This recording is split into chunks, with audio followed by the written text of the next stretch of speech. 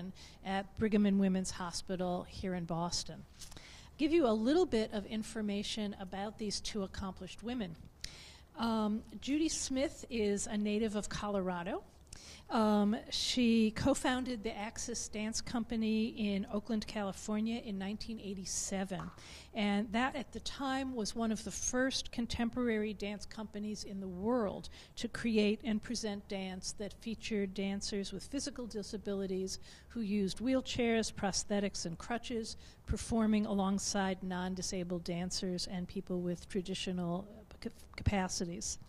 In 1997, here in Boston, she was a co-curator and artistic consultant to Jeremy Allager for Dance Umbrella's first International Festival of Wheelchair Dance.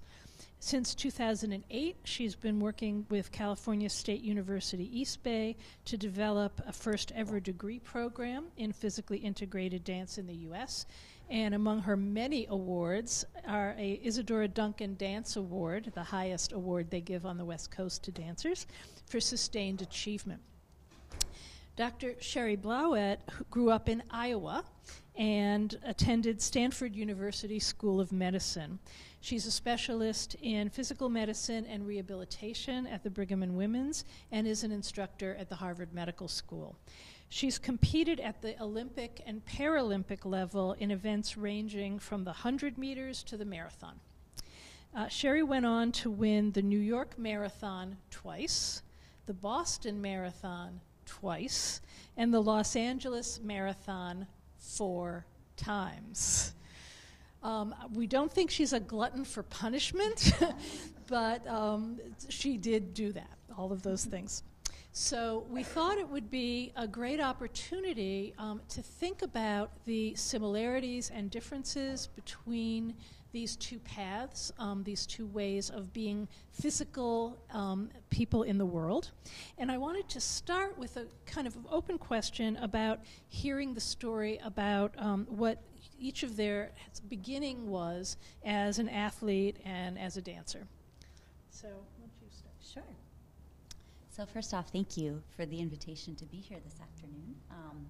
This is a really, really cool event, and I've really enjoyed hearing more about the discussions this morning and how, you know, everyone's been able to build networks and community around integrated dance.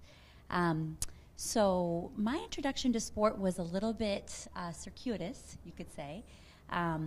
Having grown up in the Midwest, in a rural community, there weren't a lot of other athletes or even people with disabilities, visible disabilities around, and I didn't have a lot of role models growing up in that regard. When I was in 8th grade, I really just had a lucky encounter in which our high school track coach discovered that the state of Iowa had a wheelchair racing event at their state track meet for both high school boys and high school girls. And he was just a great guy, and he said, you know, Cheri, I've heard about this event, and I think that you should give it a try. And at that time, I totally blew him off because I did not consider myself an athlete. I had never been a part of our school's, you know, varsity sports program or interscholastic sports program. And because of that, I had gotten involved in lots of other things like music and student council and, you know, other activities. And I always just thought, I assumed that sports weren't for me. And in hindsight, I think I assumed that simply because I was sort of self-selecting out of it because I, you know, inherently knew there weren't any opportunities. So it took a lot of coaxing, but in my freshman year of high school, I went out for the team, and initially I was, of course, the only athlete with a disability, but stayed a part of the community. They had a couple of exhibition wheelchair racing events at the local track meets, and then at the end of that season, went to the state track meet, and that was really a breakthrough moment. Because at that meet, I learned that there was a junior wheelchair racing program that was going on in Des Moines, Iowa. And I learned that there were other adolescents who were participating, and I learned that there was a coach that had specialty knowledge. And that was really the first hook that got me involved and with sustained involvement in this sport, because suddenly, you know, more than anything, I latched onto the community and latched onto the fact that there were other teenage girls who also had disabilities that I could just be a part of their world and vice versa. Yeah. So that was really the initial involvement. And then from there just kept training, and you know, the rest is the more basic stuff. Just kept training and getting a little better and a little better over time until I had the epiphany that I could be good at it and compete nationally and then internationally. So there's one key person who really opened the door. Yeah, she's got it. Oh, yeah. Great. And can you hear me on this? Well, I was always athletic as a kid. I grew up riding jumping horses, and that's pretty much what I thought I was going to do with my life. And I was injured when I was 17 in a car accident. And, you know, I basically felt my life was over. And through some kind of circuitous routes, I ended up in Berkeley, California, from Woodland Park, Colorado, and where I think I was the only visibly physically disabled person in the county at the time, and we had boardwalk sidewalks, so not the most accessible place. I ended up in Boulder and then Berkeley, and you know, I really, having been so athletic and then becoming so disabled, was just pretty alienated from my body. And I met a woman, and I started doing improvisational movement. And that really changed my life. And from improvisational movement, I got into conditioning and swimming, and was really encouraged to go into competitive swimming. But, you know, having been a competitive equestrian, I really didn't want to go that route again. I got into martial arts from that and met our Access Dance Company's first artistic director, Thais Mazer. And she asked me if I wanted to be in a dance piece, and I had no dance background whatsoever. But I was really, really interested in movement and really interested in what I could do physically again. And I said yes. And this was in 1987. And she really got us together with the idea of doing one dance piece. But I think what happened for us, we were going to perform a piece in the Dance Brigade's Furious Feet Festival for Social Change, and in '98. And those of us that were in the first piece just got hooked on what we were doing. We loved it. You know, we didn't know anyone else around the world was doing this. It was before the internet, you know, so it was just hard to know what was kind of going on, other than we knew it was happening in contact improvisation.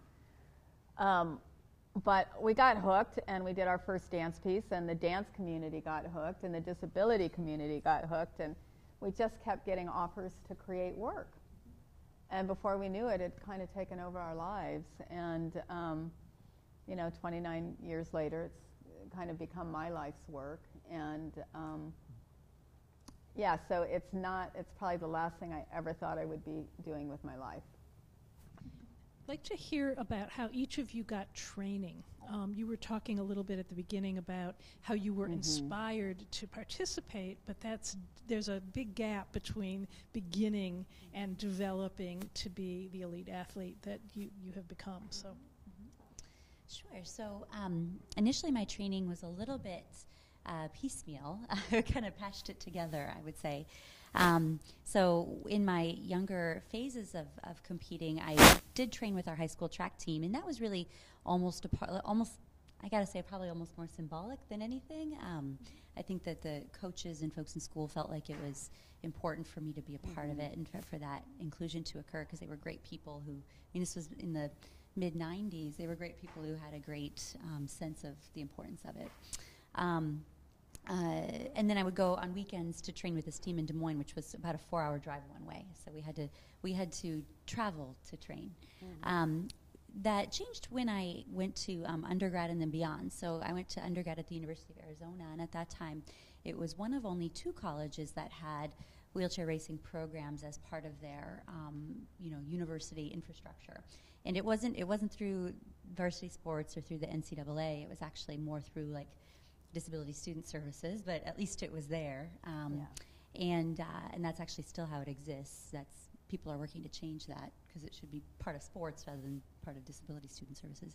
But once there, then I got better quickly and had much better training opportunities, because I had a coach that I was able to work with almost daily, and teammates, and all my teammates were initially a little better than me, so I had people to look up to and to train up to.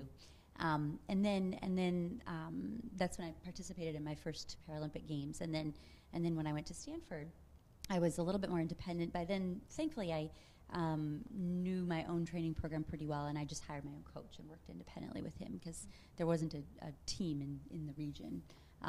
There were programs for young athletes like BORP, but no specific programs for higher level athletes at that time. So I trained with cyclists, and I had friends who were triathletes, and I'd integrate into their trainings and kind of made it happen. So it changed along the way, and it was definitely a proactive endeavor of having to seek it out, I would say. Mm-hmm. Yeah. Well, I think, for me it was really on the job training. I literally had 2 left wheels. I knew nothing about dance, but we worked a lot together, and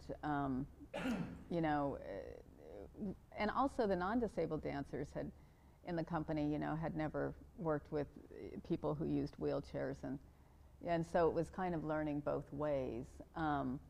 But what Access realized really early on was that, there weren't opportunities for disabled dancers to get training 29 years ago, and there still aren't very many opportunities now.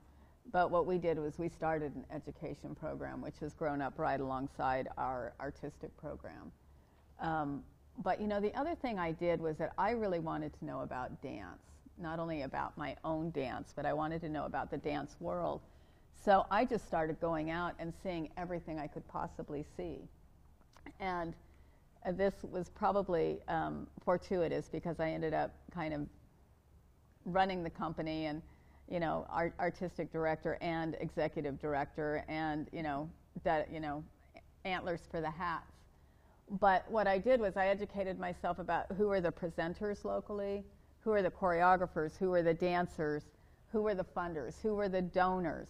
And then I started doing that nationally. I read everything that I could read, and, the training that I could get was minimal. We did bring a few people into the company. In '97, the company imploded. And selfishly, I really wanted to, one, do better art, and I wanted to be able to work with other people. I wanted more knowledge. So we started bringing choreographers in and commissioning choreographers to make work on us. And I think that has probably been, for me, kind of the biggest source of education is, being able to work with 12 or 15 different choreographers and, bringing people in to teach master classes and, just learning on the job. And what I'm trying to do now, Access just hosted a national convening on physically integrated dance in New York, and one of the things that we were really looking at is this whole issue of training for disabled dancers, training for choreographers, and this is something that now I want to start devoting a little bit more time, because I don't want people coming into this field, be they younger, having been disabled from an early age or acquiring a disability, later in life.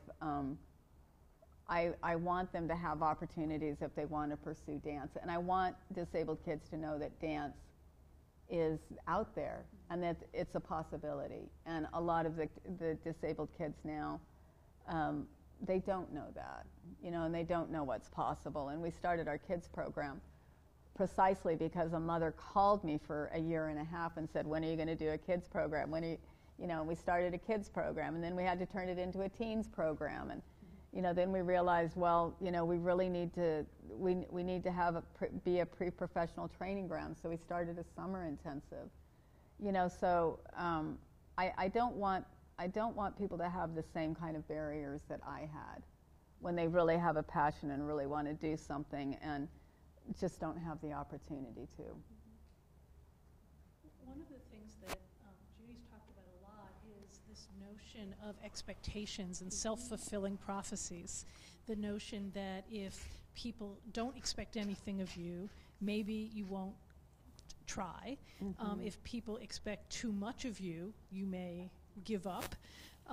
And that whole question as disabled people in a community where what you are doing is not mainstream, though of course we want it to be ever more mainstream. How do you deal with that issue of both others' expectations for you and your expectations for yourself? Well, I think I would say, I think I experienced that. I've experienced that the importance of setting expectations at the right level, I think, at all different phases of my career. And I think early on, I would say that it was really important. I often, when I was first starting to get involved in sports particularly, noticed that I would be interacting with other young people who maybe had different sets of expectations coming from folks at home. For example, their parents is a big one, or coaches or teachers. And it became very apparent to me early on how important it was. I'm sure you've experienced this too, Judy. I could be, sitting next to someone with the totally equivalent disability, same age, really same person, but the mindset of, the expectations we had for ourselves, which was probably placed on us by folks at a young age, were super important to what we assumed our goals and dreams and aspirations would be. And so I think it's tremendously important. I think one of the most important next frontiers in terms of sports, and I'd be curious to hear your thoughts about dance as well, is changing expectations, particularly in school-based settings. So I always say right now, most kids with disabilities have to opt in to play sports. So they have to seek it out. It's not a part of their school's infrastructure to support them being athletes. There's been a push to change that. So in 2013, the Department of Education published what they call a Dear Colleague letter, talking about the fact that interscholastic sports are also a part of inclusive education. So just like we no longer segregate kids for school in terms of their classroom work, and every child is allowed the right to public education.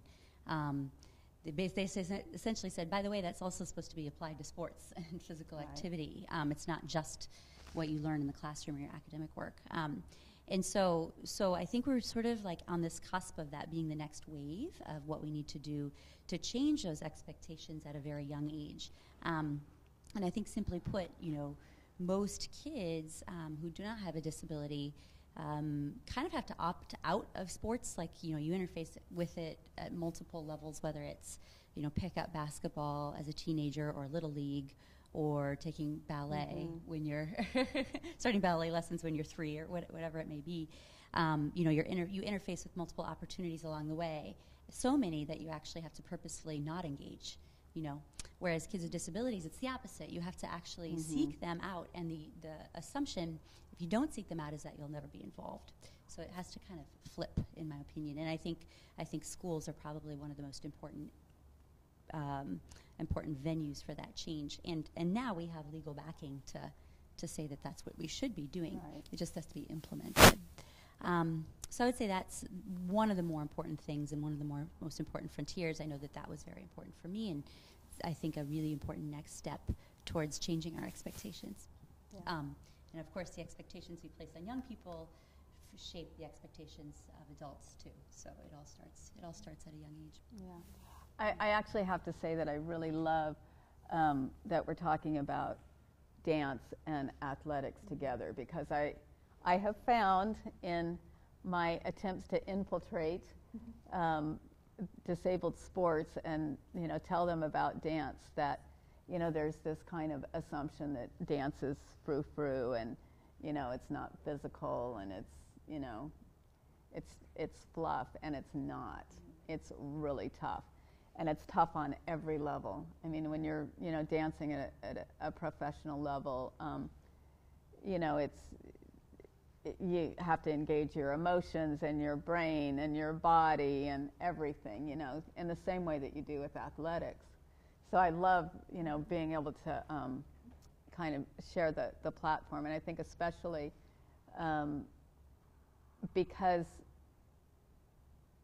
I think dance has a lot to offer athletics, and I know that athletics has brought a lot to this company. We've had a lot of disabled athletes come in who are kind of no longer really interested in competing, or they find dance and they're like, oh, this is actually what I really want to do.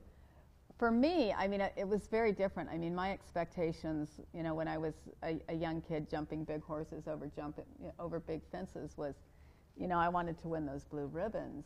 And I often rode in classes with people that were better than me. And that's kind of how I learned, you know. I think when we started this company, I didn't really have any expectations because I didn't know what I didn't know what it was. I didn't, you know, we just made it up as we went along. But then when I started seeing what other companies were doing, you know, that weren't physically integrated in any way, but I saw the level of art that they were doing, then my expectations were that I wanted to be on the same stages as them. I wanted to get the same funding as they were getting. I wanted to have critics reviewing us critically, you know, and not just, isn't that nice what they're doing? So that became my expectation, is how are we going to make Axis, you know, that kind of a company that's operating in the contemporary dance world at the same level as other repertory companies. And I, probably like Cheri, am a fairly driven person.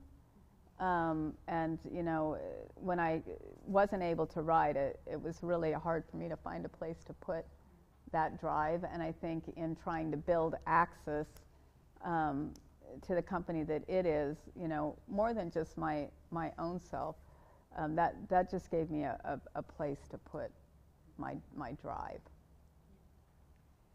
You've both talked about cohorts. You've talked about, you know, being with teams and in a situation where other people are training. You were just talking about, you know, building the company.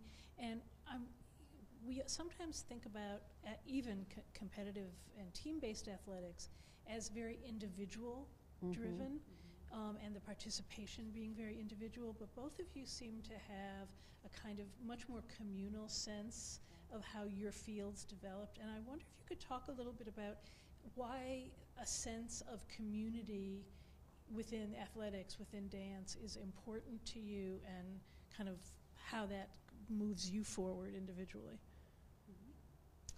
Sure. Well, I think along the way, particularly as I started to compete nationally and internationally, I think along the way it was always very clear to me that what we were doing, well, something that was an individual passion, was far more than just a sports performance on the field of play. It was also a social movement, really. And Right. and I think that most of the people, I found very few athletes that I competed alongside, whether I was their competitor or their teammate. I think there were very few that didn't feel the same way. And so I think all of us were there in a way. I mean, at the end of the day, you love playing the sport, you love competing, you love winning. Otherwise, you wouldn't be there, and wouldn't be competing for your national team or at the Paralympics. So there's always that inherent sense of like healthy competitiveness. But you know, we all knew that we were in it together to try to change perceptions about what we could do and about what the next generation could do. And that came in a lot of different ways, you know.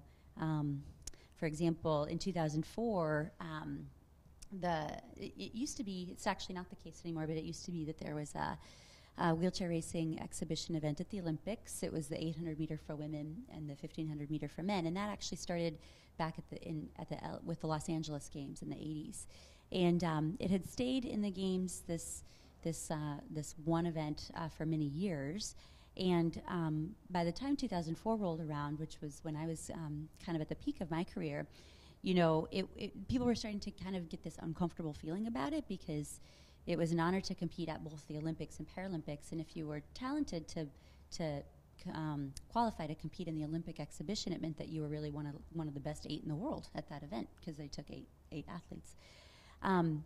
But as the movements progressed and as the Paralympic movement progressed, it came to be more uncomfortable, because all of us as athletes were starting to sense that this exhibition status, or sort of showing up for the kind of little head patty type of feeling, you know, didn't feel good anymore, whereas it might have been conceived completely differently back in the 80s when they started it.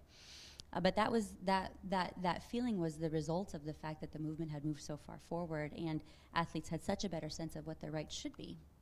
And so one example is that for the U.S. team, so there was myself and one guy, and we both qualified for this Olympic exhibition. but we were essentially told we could come in for 48 hours, like come in, live in the, be in the village one night, race your race, and leave.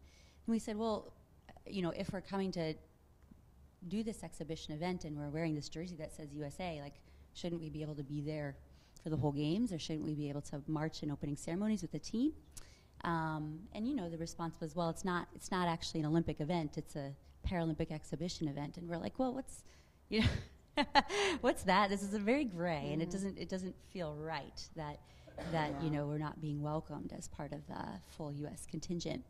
And that level of discomfort, not only from our standpoint, but from athletes from other countries as well, actually kind of led to this.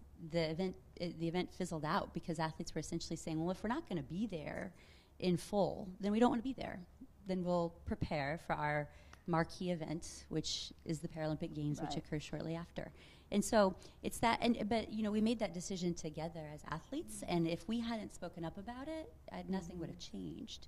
And so those types of moments happened a lot. That's one example, but we interfaced with those kinds of decisions frequently, even as athletes. And as a Paralympian, your ability to stand up for yourself and make sure that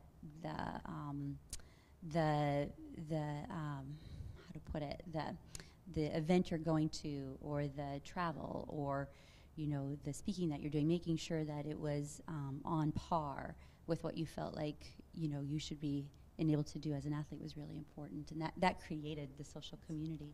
Although training together is also really important, and all those nuts and bolts too as an athlete. Right. Well, I think being in a company, it takes a company, and what I love about this form of dance is that I do feel like it has a message. And I didn't grow up in a political family or an activist family, but I became disabled at a young age when we didn't have the ADA, and you become an activist and you become an advocate just for yourself. And so what I do love about the work that Access and other companies like us do is that I feel like there is a social relevancy to it. And I'm not sure, I love art for art's sake, but personally I don't think I would work this hard for art's sake, because it's taken a lot, to build this company and to do this work. So the fact that it does have a message, and that it does change ideas about dance and about ability, for me is really important. And the community part, what I love about physically integrated work is that when you bring dancers who are not disabled together with dancers who are, we can do things that a company of all disabled dancers wouldn't be able to do, and a company that all non-disabled dancers wouldn't be able to do. So it's really that kind of marriage of the two of them that makes the work possible. And when you're working that closely and that intimately with people, you have to learn to trust each other, not only on an emotional level, but also on a kinesthetic level. And you get to know people so well. And your bodies fit together well, and all of that. So, and I mean, just having for Access, the community is everything. It's our support system, it's our funding system, it's our participants, our community. So I love that about the work is that it really it takes a lot of people to make it happen, and it takes a lot of people to make it worthwhile, I think. Before we open up to questions, I wanted to give each of you a chance to ask the other one a question. Whatever you want.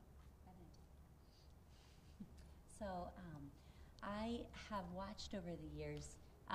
So my ears perked up when you had mentioned the initial or maybe historic lack of receptivity between dance and sports, because I think although I can't personally say that I personally would not have been receptive, I can understand how there may have initially been hesitancy, in times past.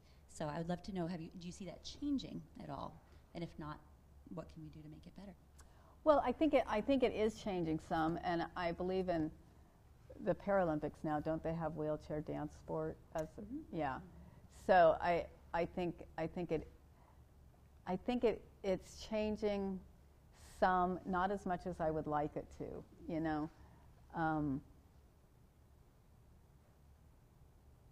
I think the fact that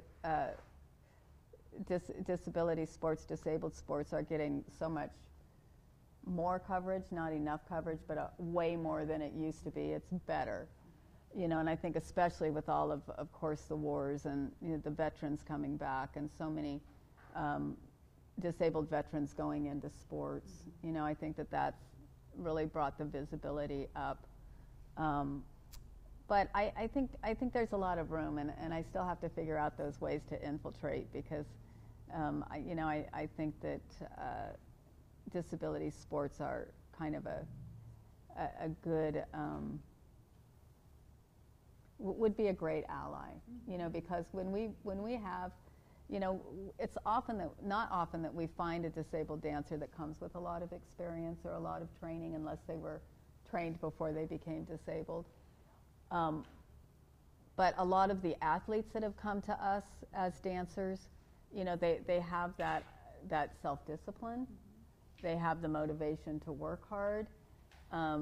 They can train, you know, so those are all really good qualities in a dancer, you know. So I would love to see a little bit more cross-pollination, actually. And I think it's a logical next step for athletes who still want to do something physical and want a career, but maybe they're just not competing anymore. Yeah, I know several. Oh, good. Well, who have made a great transition and love it, you know, yeah. and find it to be. So you get to ask Cheri a question. Gosh, that's such. I wish you had prepared me for this. Well, Cheri and I first met at Stanford through Larry Zaroff, who was a nutty professor. He was a doctor who was very interested in how art heals. He always wore an Elmo cap. Yes. He was lovely. And so I guess from one question for me, for you, would be, you know, has art played any part in your life, you know, in terms of shaping, you know, who you are, or supporting your sports or your medicine career? So, yes, I would say it has. So, like a lot of kids, well, I think I mentioned that before I got deeply involved in sports, before I really kind of claimed that identity as athlete, one of the things that I had latched onto and was really embracing was music. Oh, okay. And so I was involved in, I was a piano player through a lot of high school and even through college, actually. And at one point in my life, before sports sort of took over my life, I thought I felt myself at a crossroads, actually, of whether or not I should pursue more. You know, I felt like I had to invest more so in one or the other. But music was actually really important to me, and I think it was something, like for a lot of young people, something that gave me initial discipline and confidence and that sense of performance. So, you know, going to competitions and even recitals and competing at the high school level in for different opportunities, music related to music, I think went part and parcel of sports. And you know, there are a lot of great athlete musicians out there, athlete artists, and people who have found that they are very mutually beneficial endeavors for a lot of reasons. And I think that's why. I think, you know, particularly when I got to higher levels of sport, you know, I always compared, particularly if you're going to something like the Paralympics, you know, you train for, it's just like a big performance. You train for years, and you have to control your own energy and nerves and control your own sort of internal environment to be ready to put it out there for the world. And I think that's exactly the same thing that happens in the lives of artists, particularly successful artists. So I think they're very, very similar in many ways, and it certainly benefited me. That's fabulous.